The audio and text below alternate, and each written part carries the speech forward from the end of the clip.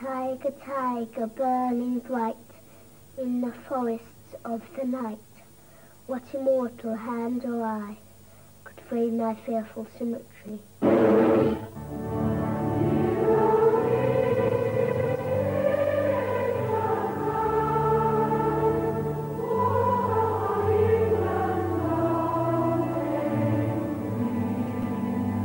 Mr. Blake died at 6 o'clock in a most glorious manner.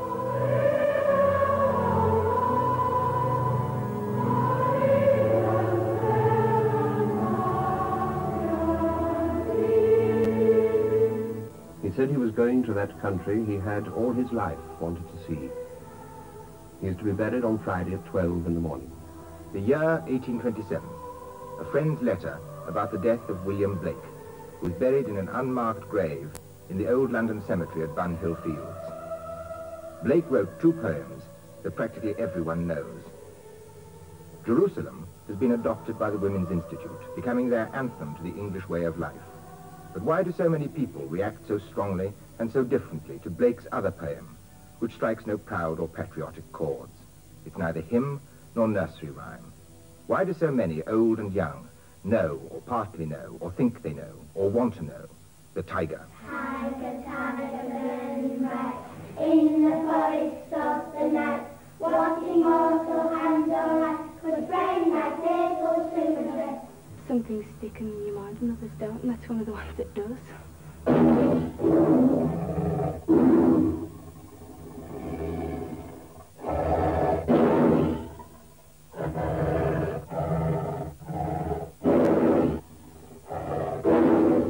What is it that makes the Tyger have such a powerful effect? Its sheer magnificence, its strength, latent power, a brute beast, perhaps coupled with its glorious colouring. The lion is just an ordinary drab buff colour, but the Tyger is like reflected sunlight, shadows dappling across him, the contrast of white. I think William Blake put it so aptly when he said, Tiger, tiger, burning bright in the forests of the night. You can imagine it in the dark green of the forest, burning there. The very thought makes the back of your hair rise, this huge, glorious golden animal looking at you through the darkness of the forest. There are 6 verses, 24 lines in the Tyger, which Blake published as one of his songs of experience in 1794 when he was 27 years old. Like all his poems, he engraved, decorated, and coloured it himself. Tyger, tiger, burning bright in the forests of the night, what immortal hand or eye could frame thy fearful symmetry? In what distant deeps or skies burnt the fire of thine eyes? On what wings dare he aspire? What the hand dare seize the fire? And what shoulder and what art could twist the sinews of thy heart? And when thy heart began to beat, what dread hand and what dread feet? What the hammer, what the chain, in what furnace was thy brain? What the anvil, what dread grasp dare its deadly terrors clasp? When the stars threw down their spears and watered heaven with their tears, did he smile his work to see? Did he who made the lamb make thee? Tyger, tiger, burning bright in the forests of the night, what immortal hand or eye dare frame thy fearful symmetry? When I was a Christian, I loved Christ very much.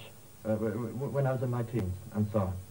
Now I love Blake very much. He's as important to me as Christ was then.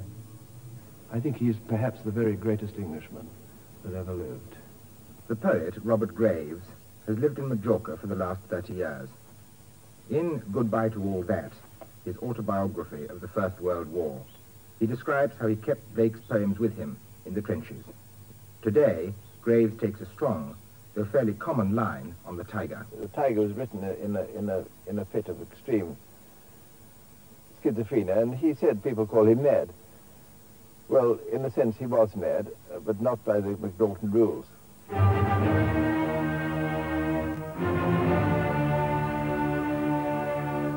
William Blake, born 1757, died in 1827, the same year as Beethoven, that other stormy and revolutionary spirit. William Blake, poet, painter, and profit. Called mad in his own lifetime too by another poet, Wordsworth. But even Wordsworth said, "There is something in the madness of this man which interests me more than the sanity of Lord Byron and Walter Scott."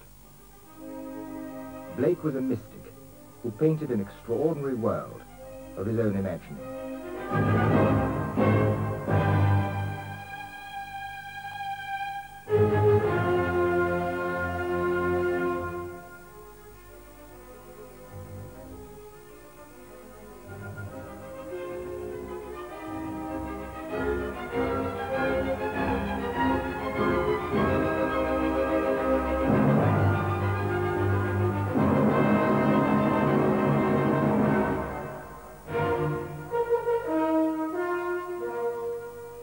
The 18th century stifled Blake with its decorum, humbug, and sense of order. It made a god of reason and let imagination die. The Tyger, like all Blake's poems and pictures, takes life from his own private, luminous view of what is real.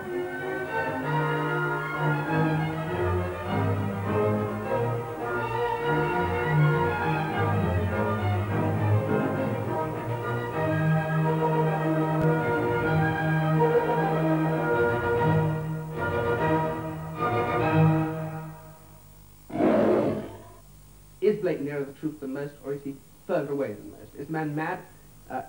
Is the man really saying something which goes very deep indeed? Blake's Tyger, it's a great image. Tyger, Tyger, burning bright in the forests of the night. What immortal hand or eye could frame thy fearful symmetry? In what distant deeps or skies burnt the fire of thine eyes? On what wings dare he aspire? What the hand dare seize the fire? And what shoulder and what art could twist the sinews of thy heart? And when thy heart began to beat, what dread hand and what dread feet? What the hammer, what the chain? In what furnace was thy brain? What the anvil? What dread grasp dare its deadly terrors clasp? When the stars threw down their spears and watered heaven with their tears, did he smile his work to see? Did he who made the lamb make thee? Tyger, Tyger, burning bright in the forests of the night, what immortal hand or eye dare frame thy fearful symmetry? I like this a lot, you know, for the same reason I like that Yeats' Second Coming poem, because of this power and the series, these sort of fabulous images. I mean, just the straight Tyger, Tyger, burning bright in the forests of the night. I mean, it's banal, you've heard it so many times, but it's fine, you know. This is something you can keep thinking about and keep seeing. Doesn't progress too much for me. And especially the circle of bringing the first verse to the last seems to round it off right back to the beginning again. I don't want to go back to the beginning again. Yeah, it's an immediate poem, and I think that's why he put the first verse at the end. It's an immediate experience. It's now. You're involved with it all the time. Well, while you look constantly. Is the Tyger for you? When did you first meet the Tyger? Actually, I haven't seen it before today. You haven't? No. You don't know the Tyger? No. Is it the sort of poem you would want to live? Yes, it's strong.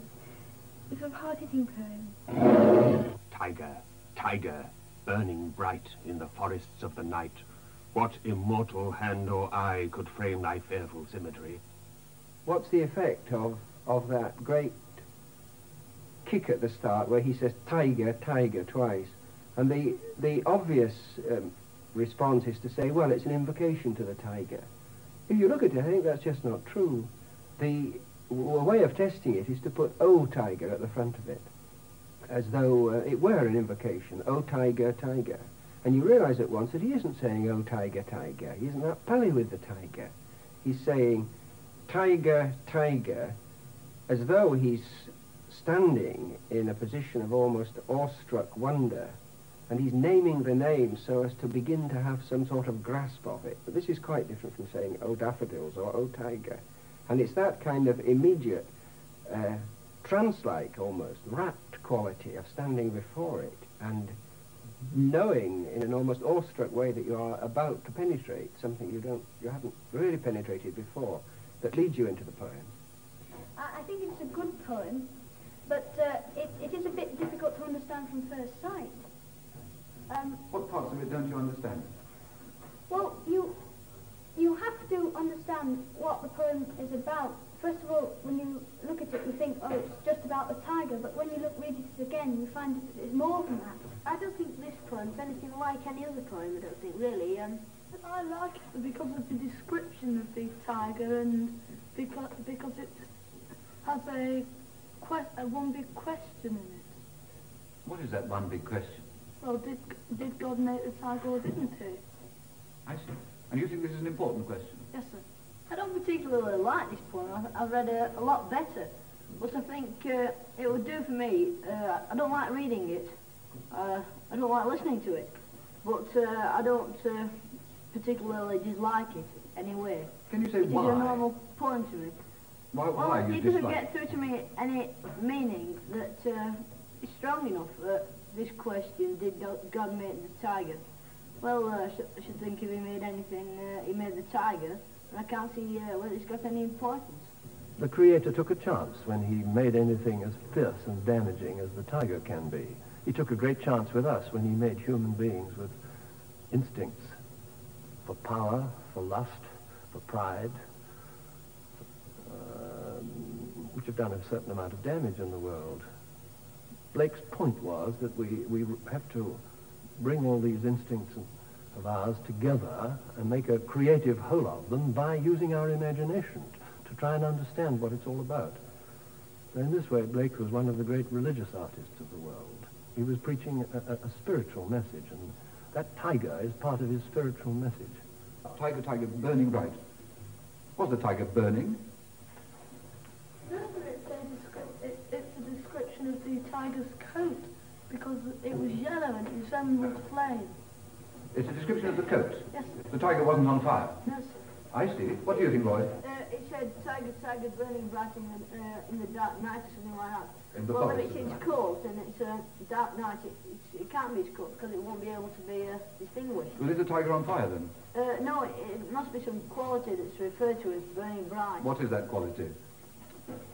It's the tiger's overall sort of way of life. In the poem, it strikes me as being a very evil and terrible animal. But I find, on the contrary, I find them often more placid and friendly. Burning suggests an enormous power and energy focused in one direction. It's a very strong word there. Very powerful. I mean, another way of testing it for strength is to substitute a word and say, tiger, tiger, shining bright. And the poem's just dropped in the middle like a pudding that's gone flat. The burning sort of colour and movement of it presents an incredible picture to me, you know, with the dark green of the forest and the burning orange of the tiger, and even the white of the lamb and the sparkling of the spears of the stars. Everything about it and the furnace and everything, just a terrific picture. Never mind the meanings or the words or anything. Just even hearing it the first time, it had this tremendous picture, full of movement and colour, blazing out at me. I don't think it's terribly important to know exactly what a poem means, as long as it appeals. I don't mind what it means or what the poet meant or what it says, as long as the words personally appeal to me. I think this is the important thing with a poem. Why did the tiger strike home to you? Because you can see such a clear picture of it, I think, from the first line. The jungle, the open grass, the prey, the hunting for food. It's very striking, I think. Very exciting. But it's not just an animal poem, is it? I think so, yes. I think it's a remarkable beast. I mean, I empathy with that beast. I am, that wild. Yes, I think it's a noble beast. I see the tiger as wholly terrible, magnificent and terrible, but I wonder if it is wholly bad. But in any case, most of us have got both the tiger and lamb in ourselves, haven't we? I'm not concerned with such minors as good and bad, which I don't think can be, simply explained. What one has set up here is the sense of power and energy, making for order and control. And what is it ordering and controlling? What is it working towards? Well, uncreated chaos, mess, disorder, the forests of the night. I think all those vast uncharted complexities, thick and impalpable, that we feel are around us, whether we're children waking up in the middle of the night, or adults realizing the appalling confusions of human life. One of my colleagues who works with children remarked that he thought this is the poem was very much like the sort of dream you'd expect a little boy to have on of about 4, say, waking up in the middle of the night and finding his hand over his erect penis. That there's it certainly lends itself to an experience of confrontation of a ferocious and alien energy, which in our world, which it needn't be, is often found, first of all, in one's own body, in terms of one's sexual feeling. Nobody can be indifferent to that poem. Blake rewrote his poem many times, and his own manuscript shows the alterations and cuts he made. In one early draft, he called the tiger cruel. This word cruel, is the tiger cruel in any real sense at all? Well, I mean, I've always felt the tiger not as a frightening beast. It's always appealed to me as something rather nice. And I think if the cruel had been in, it might have made a difference in my feeling about it. If he's going to use it as a proper symbol, he mustn't then try and condition it by using the word cruelty or anything. He doesn't want to suggest to you anything but what you yourself feel for any symbol he uses. Good point. And if he's going to start putting cruel, he's going to start putting kind, desperate, anything, and it's going to immediately lower that symbol, make it far more compact and less useful as a word. Right, this is a good point. A very good one. So cruel goes. In what distant deeps or skies burnt the fire of thine eyes? Why do you think, in the second verse of the poem, Blake asks the question, in what distant deeps or skies? What have the deeps got to do with it, if it's all God's work? I think there, I'm not sure of the answer to this one, but I should have thought that he's still working within a symbolic framework where he thinks of heaven as up there and we're down here. So that it's in the depths of infinite space that he envisages the creative act being born. So deeps and skies couldn't possibly, to your mind, be hell and heaven? I don't think so, no. Blake's wondering whether it's made by the devil or God. I think that's very good. I think Blake is wondering that in a way, yes. And what do you think his answer is? Do you think he decides who made it? I think he decides in the end that God made it. What makes you say that? Well, I assume he's a Christian. In the last line he says, who dares to frame the symmetry of the tiger? And, well, if he's a good Christian, could only be one person who would dare to.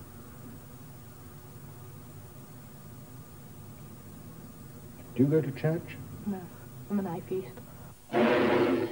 What shoulder and what art could twist the sinews of thy heart? And when thy heart began to beat, what dread hand and what dread feet? And when thy heart began to beat, what dread hand and what dread feet? There's something odd about this verse. What is it? The inconclusive end, this sort of what dread feet, well, I think is. The inconclusive ends. This is, of course, the same through to the last draft. In fact, it can make sense in a sort of way if you look at the possible solution in the first draft. What dread hand and what dread feet could fetch it from the furnace deep, and in thy horrid ribs dare steep in the well of sanguine woe? In what clay and in what mould were thy eyes of fury rolled? All cut, and yet he leaves the question inconclusive. Now, is this a fault? Do you guess Blake struck the lines out and didn't bother to improve the grammar, or what? Well, it gives you room to imagine, doesn't it? I mean, it's much more powerful without the solution. More powerful? I mean, the dread, you know, it could be anything. Is it really confused here, Mandy? The what dread hand and what dread feet? Whose dread hand? Whose dread feet? Well, it doesn't matter. It's just, you know, dread. It was fearful in the first line he has, and dread in the first verse, and dread in the third, and it's all a mystery. And you're not supposed to know. It's up to people to feel for themselves what it is. He's not going to tell you. It's just dread. But not a cruel dread, a sort of As Kathy said, awe-inspiring. Awe-inspiring. Are the dread hand and the dread feet necessarily the tiger's dread hand and dread feet, or necessarily the creator's dread hand and dread feet in this? Not necessarily. Not necessarily either. So the difficulty is it doesn't quite make sense. There's that verse, and what shoulder and what art could twist the sinews of thy heart, and when thy heart began to beat, what dread hand and what dread feet? Well, you think, he's thinking of God as making the tiger, and where do the feet come in? Is he thinking of a potter who puddles clay with his feet, or is he thinking of a smith who blows the bellows with his foot? But it somehow leaves you in the air, and also this mixture of tenses, could, twist, and then dare, although it's in the present. And I was puzzled about this, and so I naturally had the idea that I better go back to the original, which is the Rossetti manuscript. And I find that the feet have been left over from a verse which she suppressed. And it was like this: what dread hand and what dread feet could fetch it from the furnace deep, and in thy horrid ribs dare steep, in the well of sanguine woe? In what clay and in what mould have thy eyes of fury rolled?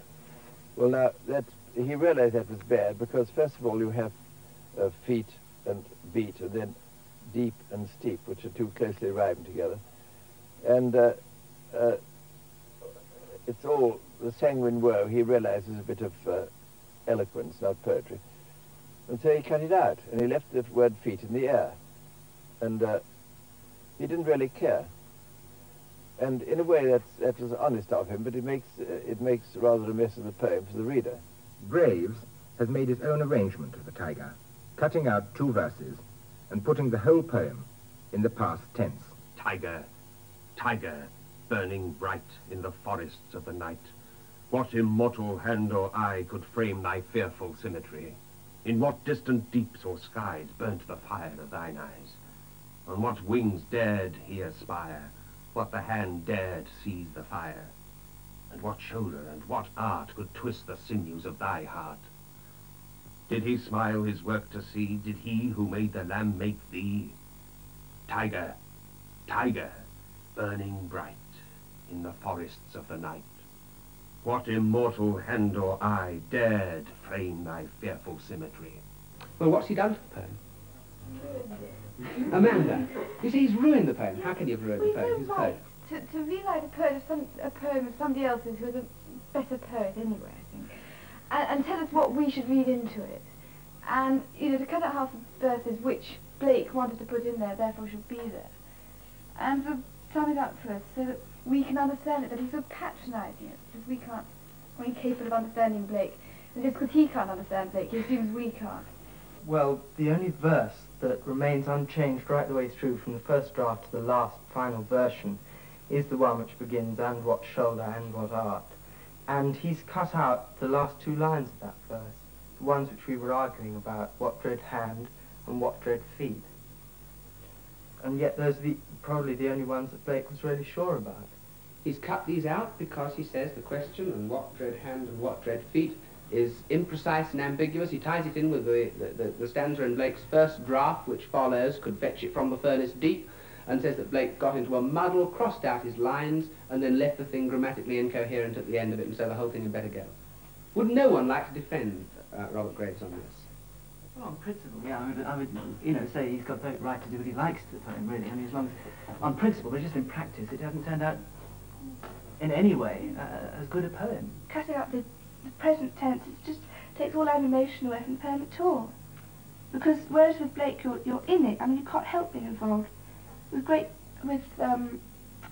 version, you're just sort of sitting back and looking at it and saying, well, there's this tiger and this lamb and God, and what are we going to do about it?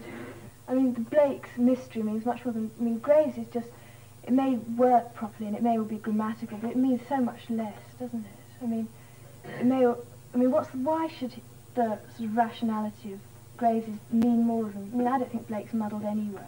I mean, if he is, everything's muddled. I mean, the whole creation must have been quite muddled, and so I think it's ridiculous, Graves. I don't think you can try and rationalise it. I mean, all right, we know about Blake as being a sort of anti-rational almost, and I'm not sure if he doesn't just mean this poem to appeal just lower down than just straight rationally. What's the hammer, what's the chain, in what furnace was thy brain? What's the anvil, what dread grasp dare its deadly terrors clasp? I learnt it as a child. It was taught to me in a very special way. Taught to me as if it were a poem about how God were able to create the world. You know, he'd made the flowers and here he is making the tiger. That's because I went to a school which was really run like a sort of Methodist Sunday school. The whole school was run like that. Every poem was in fact a little poem about God's grace and power. So I learnt it like that. I think it's clear that in my first learning of it, something else came through, because what I then thought was that it wasn't really about God's ability to create the world. It was a description of a tiger, and for a long time I actually thought of the poem quite differently from what it actually is. I actually thought it was a kind of picture of a tiger. Then I've read it again, and I've taught it, and every time I have to teach it in a different way, or read it in a different way, and I see something that I'd not seen before. I think that must mean that I don't quite understand it. I don't understand it all. I definitely don't believe that it's a bad thing, a tiger, and I think he's really trying to praise it. Does it tell us anything about the characteristics or the qualities of whoever made the tiger? Yes, it says that who dare have made such and such a thing of the tiger, of his body. What does this tell us about the person who made it? Well, he was strong, stronger than the lion, in fact. Stronger than the tiger? The tiger. Yeah. But I think the poet's trying to compare God to the tiger. The beauty of the tiger is trying to build up a picture of God, although he's talking about the tiger. Why should he do this? This is very interesting. Why should he do this? If he wants to write a poem about God, why doesn't he write a poem about God? Why should he choose a tiger to do it? Because nobody's seen God. He's thinking, well, a tiger's beautiful, therefore God must be beautiful, because God made the tiger. So he's taking something... he's describing this tiger as if it was God. It means to show that God has many qualities, that if he has created the Holy Lamb, and he has created the tiger, therefore he's got both kinds of qualities, and some more as well. It's not just the tiger qualities. I think I've changed my mind a bit. I think that the poem is not really statements. In fact, I think that this is really nearly all questions. Well, it is, in fact, yes. If you had seen the text, which you haven't, you would see that every single sentence is as a question. Why? I don't know. I should say that he doesn't really know, Blake doesn't really know all that much about the tiger. And he's trying to sort of find out, really. He's asking questions. Yes, sir. What's the effect of asking questions rather than making statements? Well, it puts a bit more mystery into the poem. The opening of the poem reminds me irresistibly of a picture by Douanier Rousseau, which I may get it slightly wrong, but as I remember it, what you have is an immense overgrown green forest which nearly chokes you. I think it's the forest of the night. And out of that, I think it's a lion, a very odd lion, as always in Rousseau, peering, and its eyeballs are boring through it. And I remember seeing that first when I was a child and knowing that's it. And one of our children felt the same way.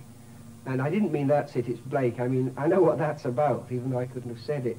And whenever I hear tiger, tiger, burning bright in the forest of the night, I want to pin it under that Douanier Rousseau. I'm sure it's, at the imaginative level, they're operating in, they live in the same world.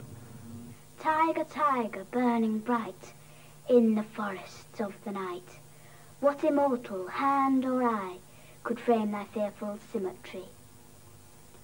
In what distant deeps or skies burnt the fire of thine eyes? On what wings dare he aspire? What the hand dare seize the fire?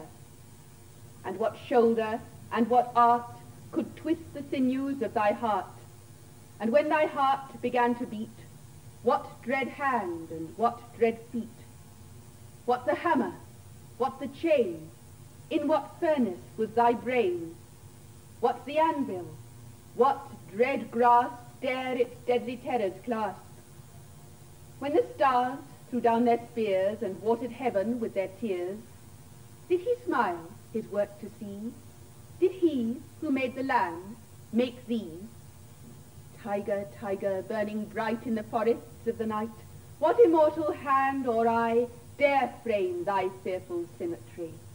Most children are taught the Tyger at one time or another, in one way or another. The words strike home in spite of or because of their mystery. Is the Tyger good or bad? God's creature or the devil's, or neither? The poem is a challenge, a real test of the reader, a test of thought and feeling, and his own attitude to life. One puzzle is why Blake drew such a placid Tyger at the end of the poem, a toy Tyger with a sheepish grin. I haven't a clue. I just haven't a clue.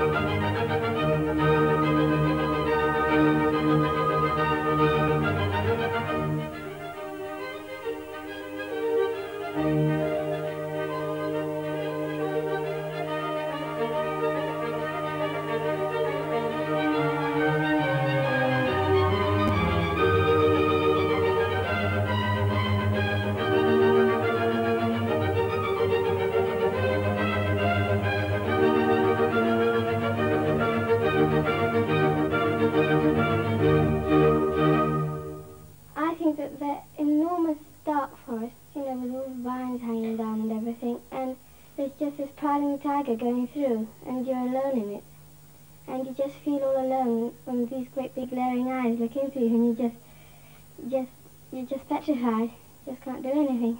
You like the poem? Yes, I like it. It just makes me imagine myself somewhere else, carries me away. I like it because it gives you a feeling that you're all alone in the forest and this great big creature is looking at you. And what do you like about that? Well, its coat is sort of burning with its eyes glaring at you. And why is that nice? I don't know, really. But it is. Yes, I know it is. The fact is that for a very long time the Tyger has been the symbol of what is called the Dionysiac principle. That is, say, that ecstatic way of thinking and feeling, which is incorporated in the legend of Dionysus, who went to India and brought back tigers. And the Tyger is, which Blake very rightly contrasts with the lamb, is the indomitable urge of the human spirit to be and do. Well, I think the poem is, it's very easy to imagine it, and you can imagine the tiger with all its muscles and its padding along glossy runs, and its muscles running along its back, and its bared teeth and brightly shining eyes, and I can imagine me just running away. And I think it's beautiful, tiger, in a kind of fierce kind of way, and I just don't think I could look at it without, some kind of fear shuddering down my spine. He seems extra fierce than other tigers. But he doesn't say anything in the poem about killing anything. But he just looks fierce. He sounds fierce in the poem. Do you think it's a good poem? Yes, very good. I like the way the river moves. Very pleasant river. Does it remind you of anything, the way the rhythm goes?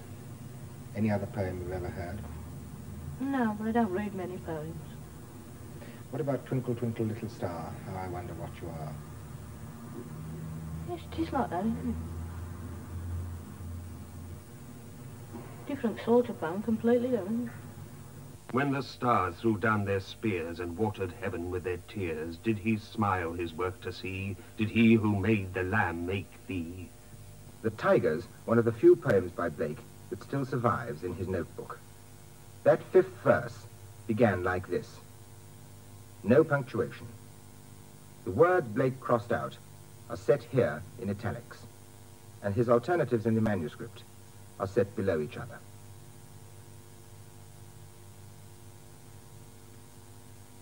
Blake finally put back some cancelled words and adopted the line order that he wrote on the left-hand side of the verse numbered 5 by him in his notebook.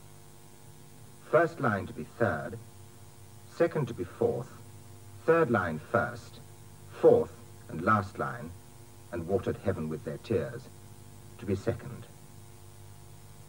There may be a fine frenzy in the finished poem, but he revised the drafts very carefully indeed. When the stars threw down their spears and watered heaven with their tears, did he smile his work to see? Did he who made the lamb make thee? What does one ask of this verse? I think that's straightforward, that he made this tiger who's so incredibly terrible in his sort of surrounded in blazing light, and even the stars, who were pretty sort of untouchable, even they were horrified, threw down their spears and cried and everything. And then he just wondered, you know, could he have made, or one wonders in fact, Blake is asking you, could God have made this fantastic creature as well as making the ordinary little lamb? You know, there's such a contrast. Is that right for the stars? Well, surely this is a sort of a day of judgment image, a reconciliation image. You know, more than an image of the stars being horrified by what they see. I mean, the only way I could see it was the stars watering heaven was a kind of melting together into a kind of great luminous, you know, day of judgment, clouds of glory sort of thing. The sky sort of brightening up with the stars all melting together like tears. When the stars threw down their spears and watered heaven with their tears, did he smile his work to see? Did he who made the lamb make thee? I think there's a contrast between the tiger and the lamb, but I don't think it's a contrast between good and evil. A contrast between something innocent and something experienced in the ways of the world, yes. But much more, the tiger seems to me to be a beast that has a kind of life of its own, separate from the divine, separate from God. In that sense, almost a human, physical animal, an existence that has its being in that world rather than in the divine world. And I think the poem is about... In this video, I'm going to be talking about the Scots language. ...being in, I mean, with a sort of sphere of existence of its own, which is not necessarily evil, but physical and hard and contained within itself, with its own sort of dynamic, its own laws, obeying its own laws. Nature, I should have thought, more than evil. You don't think that Blake intended the tiger to stand for evil in the poem? I never really thought of it that way, but I don't think so. A little further on, I don't remember the poem awfully well, but did he say, he who made the lamb made thee? Or could he who made the lamb made thee? I think they're both God's creatures, and I think Blake would have made a more satanic origin to the tiger if he meant it to be evil. What is it most of all that draws you to Blake? Well, my great-grandfather, as a young man, was a pupil of Blake's. He was actually with him when he died. And so from quite early childhood, we had rather a special interest in him. Some people have said that Blake was mad, or at least partly mad. What do you think?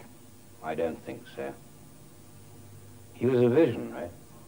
I know that my great-grandfather had known he'd gone for a walk and he'd come back. He asked him, what did he see? And he said, I saw angels in a tree. I don't think he was mad. He was gifted with a vision that perhaps we haven't got. When people start talking about Blake as a visionary, well, this is true. But I think that everyone sees visions, and that, you know, usually people separate the visionary from the rest of humanity. And if he was separated in that way, I wouldn't be very interested in Blake. But I think that everyone sees visions. Children see them most strongly, but usually they're just told, well, you're daydreaming, and daydreaming is a very inferior activity, which isn't encouraged.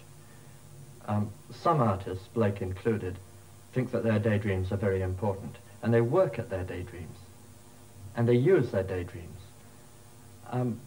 Most people lose the ability to daydream, except in a very small kind of way. They don't develop it to the incredible heights that Blake took it to, where he could daydream whole systems and galaxies.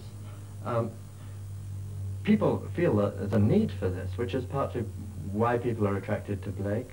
It's partly why people are attracted to drugs, because then they can have daydreams and take them seriously, because the drug imparts some kind of spurious authority to the dream. But you don't think that the authority that Blake gives is spurious in that drug-taking way at all? No, because I think he was in control of his dreams, of his daydreams, or visions, whichever you like. When the stars threw down their spears and watered heaven with their tears, did he smile his work to see? Did he who made the lamb make thee? If you think it through rationally and attach a meaning to it, are you necessarily going to be any more the truth than if you simply respond to the image without in fact analysing it? But surely if we all respond totally differently, I mean, if we see the stars horrified by this, and if we see the stars as a sort of reconciled at the end, surely if the image has invoked so many responses, he might just well not have written it down if he's trying to communicate something. Blake was a puzzle to his contemporaries, and he remains a mystery today. He thought of himself as a Christian, but the only time he went to church was to be married here in Battersea to the daughter of a market gardener. At that time, she could neither read nor write, and in the register she signed with a cross. He had a marvellous wife, Catherine. One of her great remarks was when she first saw him, she decided to marry him, and she said, "Young man, I pity thee." Blake was always isolated from conventional religion, belief, and comfort. His Tyger is a visionary beast, made not by God, but Satan, compounded of both good and evil, and seen by Blake in its essential nature, according to the poet and authority on his work, Kathleen Raine. On several occasions, I have had the kind of experience I imagine Blake to have had continuously, and I'm bound to say the experience was quite overwhelming and unforgettable after 20 or 30 years. What happened? I was sitting one evening at a table with a hyacinth in a glass in front of me. I was writing, not thinking of anything in particular, when suddenly the plant was transformed before my eyes. It was an instantaneous change of perception, and what had formerly seemed merely an object I perceived as a living being. One could see, experience the life, the nature, the very essence and being of this plant. It was extremely simple, but if one were to see the world continuously in its full being, I imagine it would always be so, and this would be a different kind of consciousness which would transform, literally, the kind of world that we live in. And that was Blake's world? I think that was Blake's world continuously, and this is why his second creator, his Satan, his demiurge, is so often with him identified with the rational faculty which constricts and limits our mode of perceiving and experiencing the world. So finally, in fact, Blake would have to reject his Tyger.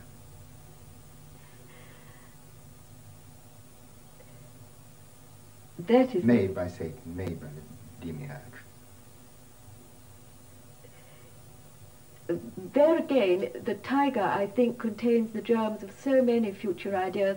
He would certainly reject the Tyger insofar as the Tyger is the selfhood, but insofar as the Tyger is a portion of energy which is eternal delight, I don't think he would ever reject his Tyger. I think he saw the essence of the being of the Tyger in the way I've tried to describe, seeing a plant in its full being, and whether the creature be a tiger, a stone, a plant, or say, perhaps it happens most often when we are in love. We see someone transformed before our eyes. This is an experience we can never reject, because that is the fullest possible consciousness of reality of which we are capable. It's what it's all about. It's what it's all about, yes. And that is what poetry, insofar as it is, as I believe it to be, the language of the imagination, is, or ought to be, all about. How much does the poem matter to you? A lot, and difficult to tell why that's so. It matters because it's got so much force, and the force, I think, comes from the fact that it's so hard. Its images are so hard. They're gem-like. They're like rock almost. And I think the power of the poem comes from the fact that although its surface and its images and so on are so firm, yet they reverberate out.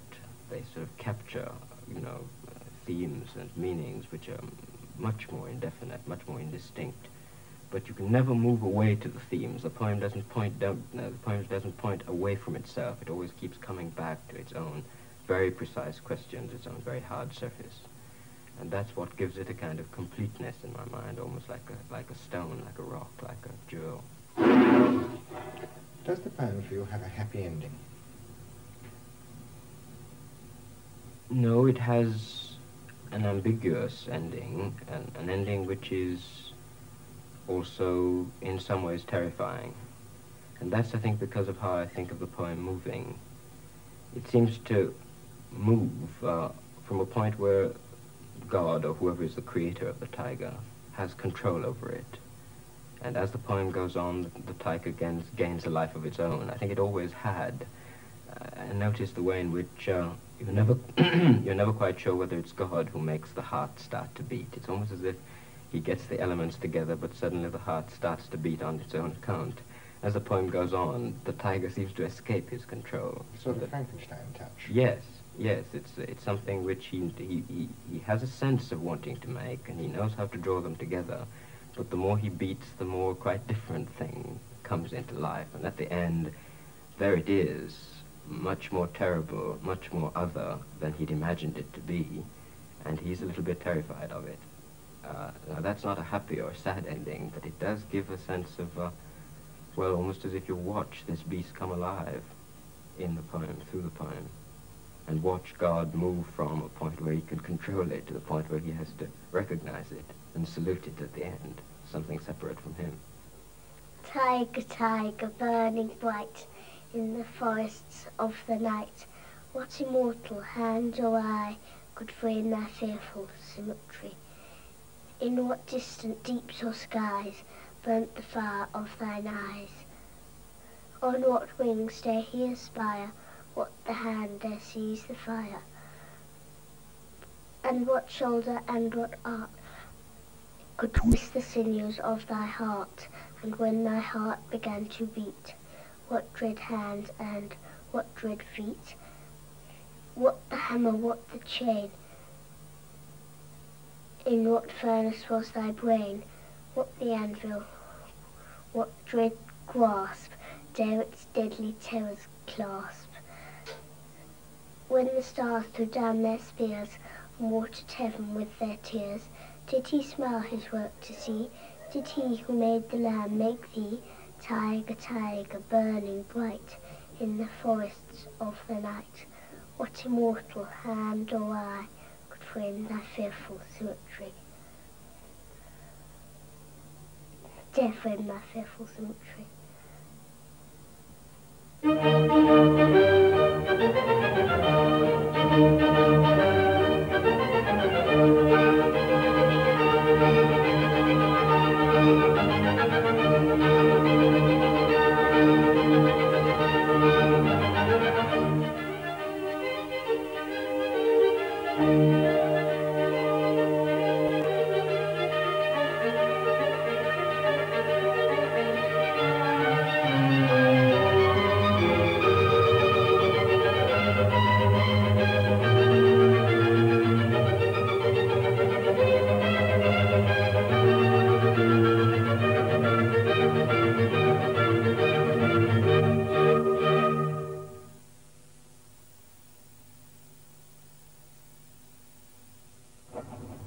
Mrs. Delius, I presume?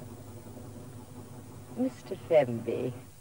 Entranced by the music of Frederick Delius, a young organist goes to France to aid the blind and paralyzed composer.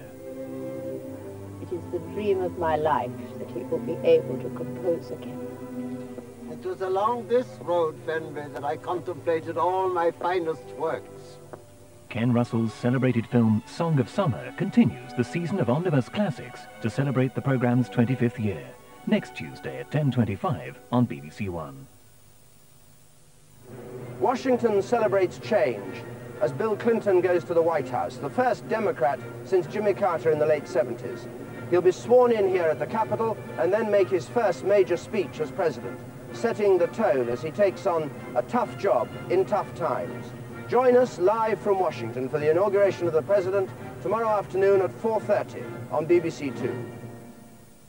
And on BBC Two now, the Late Show American Special looks at how the election campaign that brought Bill Clinton to power has changed the way politicians in America now deal with the media. And in a change of programme tomorrow evening here on BBC One, there's a chance to see an historic event which took place last weekend on the steps of the Lincoln Memorial in New York, when dozens of top stars from the entertainment world join in the special gala performance. An American reunion, the People's inaugural celebration, tomorrow night at 11:45.